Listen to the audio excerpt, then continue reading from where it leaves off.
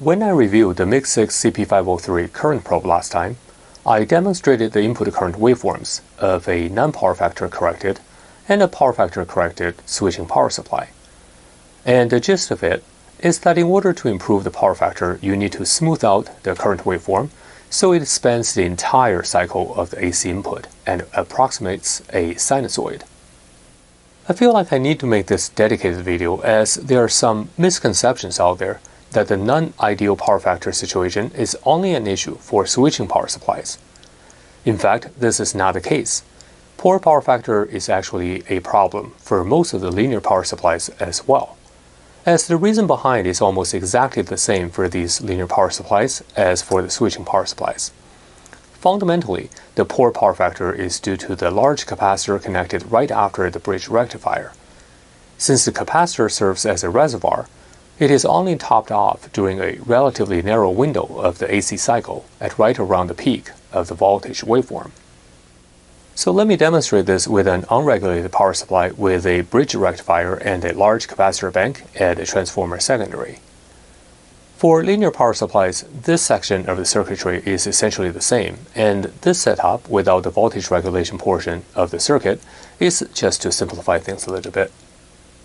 In this setup, the CP503 current probe is used to measure mains input current, and the DP750 differential voltage probe is used to measure the mains input voltage for reference.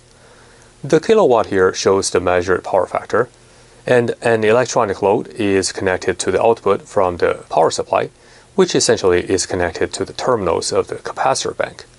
So now let me turn on the load, and let's observe the waveforms. As you can see on the oscilloscope, the waveforms are very similar to what we saw when we did the measurement with a non-PFC switching power supply. Here we see the current waveform is centered around the peak of the voltage waveform. And right now the power factor is at 0.74, if you can read here. By the way, I'm trying to make sure that everything appears in the same shot, so the oscilloscope does look a little bit small. Hopefully you can still see the picture back there. And let me increase the load current a little bit. So right now it's at 1 amp. Let me increase 2 amp, 3 amps. You can see that. So the power factor actually is improving right now at 3 amps. We're measuring at 0.8.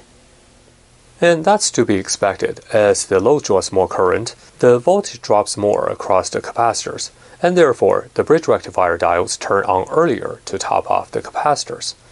This resulted in a slightly broadened current waveform, hence the improved power factor. Of course, by reducing the filter capacitor, we can improve the overall power factor, as for a given load current, the smaller the output capacitor, the sooner the stored charge is depleted, and the lower the charging threshold voltage, and therefore the wider the current waveform within the voltage cycle. As an extreme, if I remove the output capacitor altogether, the power factor should be a perfect 1 given the resistive load, and let me demonstrate here. So let me turn the load off, unplug the power supply, and let me just remove the load, put the load right onto the secondary of the transformer. Plug back in the power supply here. Let me turn on the load. Now you can see that with the filter capacitor removed, we actually achieve much better power factor here at 0.91. Of course, it's not 1 because we have multiple factors here. Number 1 is the bridge rectifier essentially distorted the output waveform. Number 2 is that we also have this electronic load. For whatever reason, I don't think it likes the non-filtered output DC voltage. And you can see that the voltage is changing all over the place. So I suspect there's a little bit of oscillation going on, and that's affecting the output waveform as well. And by the way, yeah, the spike definitely shouldn't be there, and that's definitely an artifact from the electronic load. So let me adjust the current a little bit to see if we drop it a little more. And well, yep, at 2 amps looks like it is better, but still it is not ideal waveform. But nevertheless, we do get a pretty high power factor, and that's just to demonstrate that without that capacitor bank, you will get a much higher power factor. Of course, now the output ripple noise is going to be horrible as the output from the bridge rectifier is no longer filtered.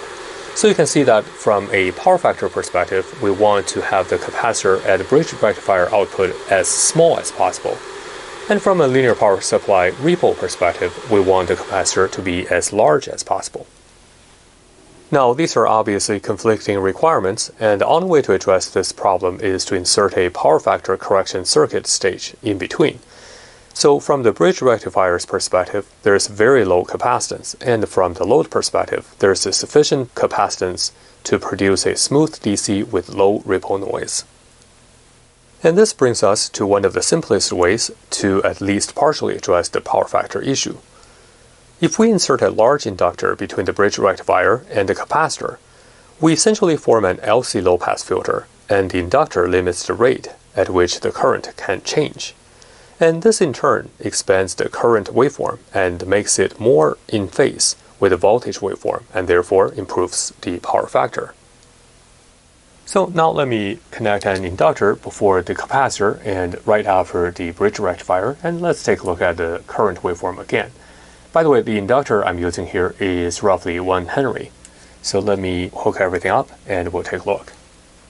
With the addition of this inductor, you can see we get a very good power factor. Currently it is at 0.91, and right now we're drawing about 3 amps. Of course, the voltage drops to about 3 volts across the terminal. That's because we have a very large inductor, and this inductor has fairly high resistance. So I won't be able to increase the current much higher than that without it drops below the minimum voltage of this array electronic load, which is right around 1.7 volts. Now what I can do is to reduce the current to see what impact it has on the power factor. So let me reduce it to 2 amps.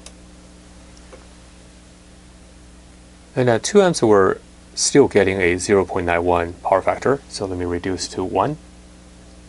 Now at 1 amp. You can see now the power factor dropped to about 0.85. Even at a power factor of 0.85, that is still very good for a linear power supply. There are a few reasons why linear power supplies typically do not come with power factor correction circuitry. The first reason is that most linear power supplies are considered low power devices, which rarely exceed a couple of 100 watts, so PFC is less critical. Whereas switching power supplies typically offer much higher output wattage, and therefore the inclusion of PFC makes a lot of sense, so that the total apparent power can be reduced.